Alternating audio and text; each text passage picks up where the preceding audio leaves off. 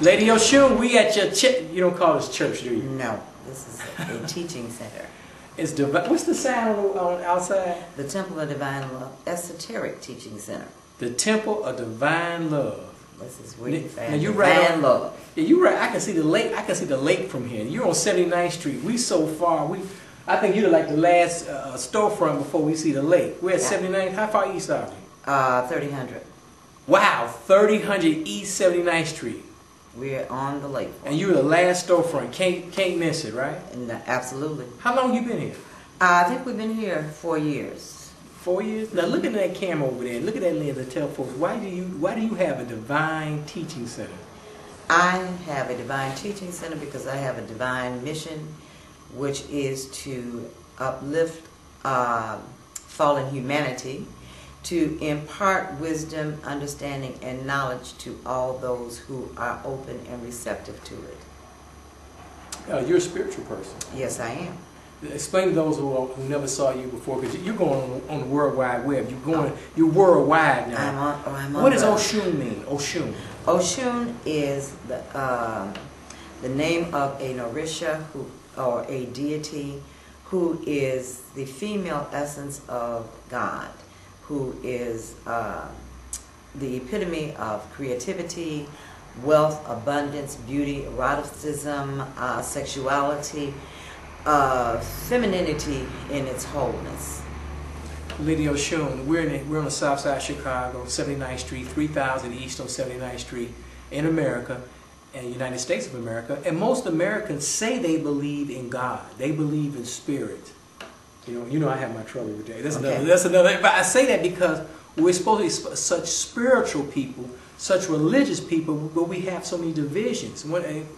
Some people say Barack Obama, if he becomes president, will have a great opportunity to heal some of the racial divides we have in this country. But why do we have so much racial divide, so much crime? We're in the hood. And there's crime in the hood. We're not in the hood.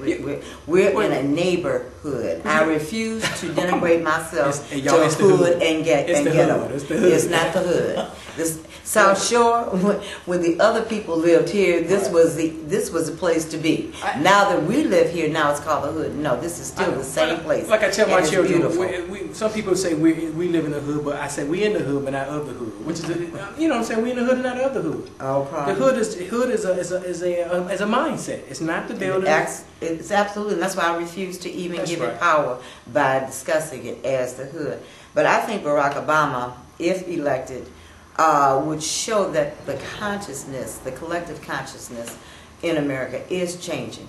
And of course, when you have one energy going one way, you're going to have just as much opposition. I've seen a lot of racism rise up that had been dormant for years is now coming, it's coming out again. Evil's going to be there. But I mean, it's getting more predominant. Wow. It's more pronounced now than it ever was. Wow. My granddaughter was attacked in Southern California, and they've never had any problems, but I saw, I don't know how true it is, but I saw that even the Ku Klux Klan was endorsing Barack Obama.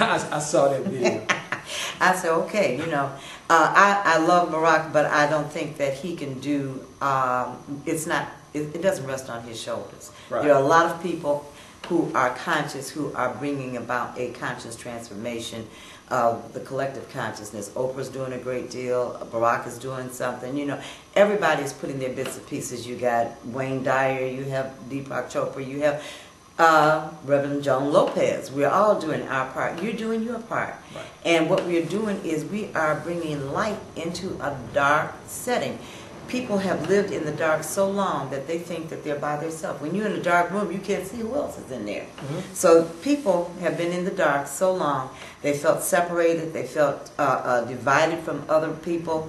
And now that light is coming onto the planet, they recognize that maybe I'm not by myself. Maybe I can be included. Maybe we can live in a harmonious unity, global unity. This is what we all need to strive for, is global peace and global unity.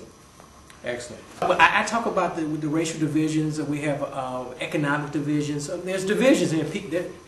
I think and most some of of and a lot of folks' homes right now, they're divided homes right now. Absolutely. How do we, since we're so spiritual, since many of us believe in God, how do we heal our homes, heal our neighborhoods, and heal our land? We can't believe in a God outside of ourselves and heal anything.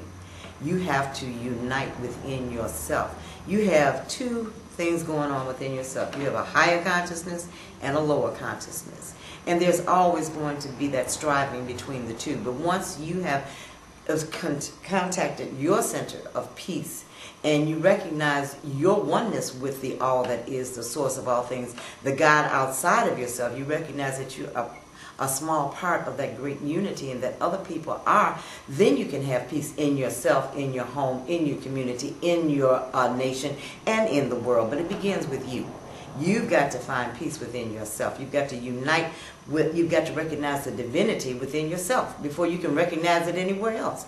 If I don't see God in me, I can't see God sitting up in the sky somewhere. But some people don't see that. They don't see that they're God, or they don't see that God is in them. They think God is up in the ether somewhere, floating around Mars somewhere. That's what we call ignorance. That's what we call darkness. Until you know that God is within you, then you are walking in darkness. It doesn't matter what name you give to the source. You can call it Allah. You can call it Jehovah Jireh. You can call it Lord. Whatever name you deem perfect for your understanding of deity, fine. But until you can see that connection within yourself, and if you can feel good about yourself, you got to feel good about yourself before you can feel good about God, Jesus, Muhammad, anybody else. But you know, you'd agree, Lady Oshun, it is a work in progress. We Absolutely. are works in progress, because I used to be able to believe that you can go to a divine teaching, esoteric teaching center like this, or you can read a Tony Robbins book, or listen to a Deepak Chopra, Wayne Dyer CD, and all your problems will be solved in a matter of a couple of hours. Mm-hmm. And you know what? It doesn't work like that. What is the old Buddha saying? It was like, I think somebody told me this years ago. They said, before enlightenment, it is draw water and chop wood. And after enlightenment, it's draw water and chop wood. So shine on, shine off. It's work. Right. It's work. If we said, okay, we say that God is infinite, right? Right. And if we say we know all about God, then we are putting limitations on that we say is infinite. We are finite expressions of the all that is. So you have to go through things in order to have faith. If you never experienced any challenges and come out of them, you would not have faith. You know what I'm saying? Your faith has to be tested. Absolutely. Yeah. And your faith will be tested.